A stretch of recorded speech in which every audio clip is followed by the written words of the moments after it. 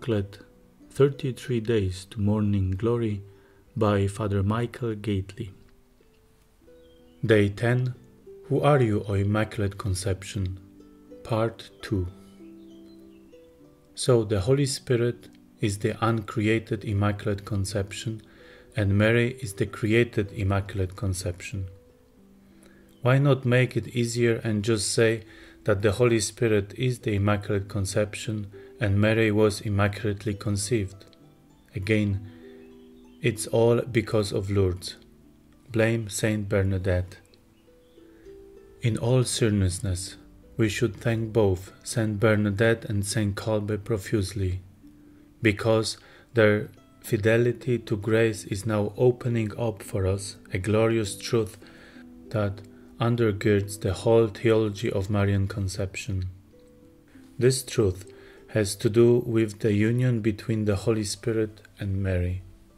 Kolbe explains this in a passage that is long and difficult, but incredibly rich and deserving a deep reflection. What type of union is this between the Holy Spirit and Mary? Is it above all an interior union? A union of her essence with the essence of the Holy Spirit. The Holy Spirit dwells in her, lives in her. This was true from the first instant of her existence. It was always true. It will always be true. In what does this life of the Spirit in Mary consist? He himself is uncreated love in her. The love of the Father and of the Son, the love by which God loves himself, the very love of the Most Holy Trinity. He is a fruitful love, a conception. Among creatures made in God's image, the union brought about by married love is the most intimate of all. In a much more precise, more interior, more essential manner, the Holy Spirit lives in the soul of the Immaculata, in the depth of her very being.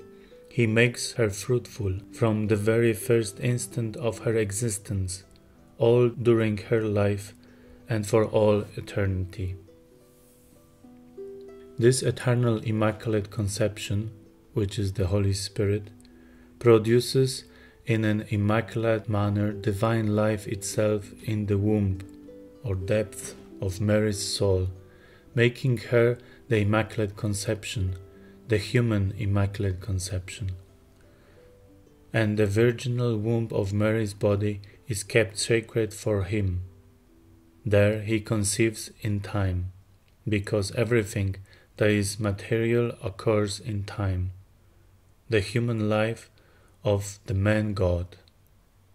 If among human beings the wife takes the name of her husband because she belongs to him, is one with him, because equal to him and is with him the source of new life, with how much greater reason should the name of the Holy Spirit, who is the divine Immaculate Conception, be used as the name of her in whom he lives as uncreated love, the principle of life in the whole supernatural order of grace?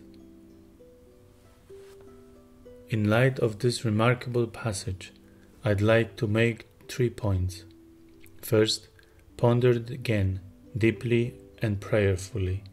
As you do, keep in mind that these are the parting words of one of the greatest Marian saints of all time, answering the very question to which he dedicated his life and energies. Second, if it seems that Kolbe has gone a bit overboard with this talk of Mary and her union with the Holy Spirit, don't worry. Pope Paul VI went out of his way to reassure the faithful that Kolbe's teaching is sound. Third, if you only get 1 point from this challenging passage, may it be this: Mary is the spouse of the Holy Spirit. In fact, her union with the Holy Spirit is even deeper than what we understand by a spousal relationship. We'll pick up this thread tomorrow.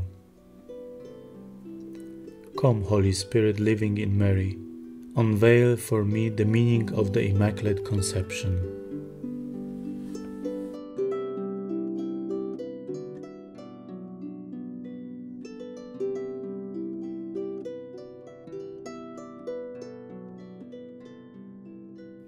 Immaculate Mary, Mother of God, to you I dedicate my body and soul, all my works, joys and sufferings, all that I am and everything I possess. With an open heart, I give myself to you in the service of love. I give you complete freedom to make use of me for the salvation of people and to help our Holy Church, of which you are Mother. From now on, I want to do everything with you, through you and for you. I know I am not able to do anything with my own efforts, but you can do all that is your Son's will, and you always bear fruit.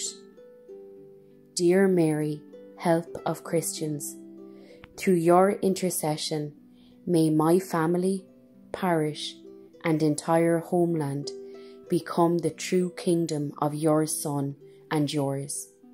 Amen.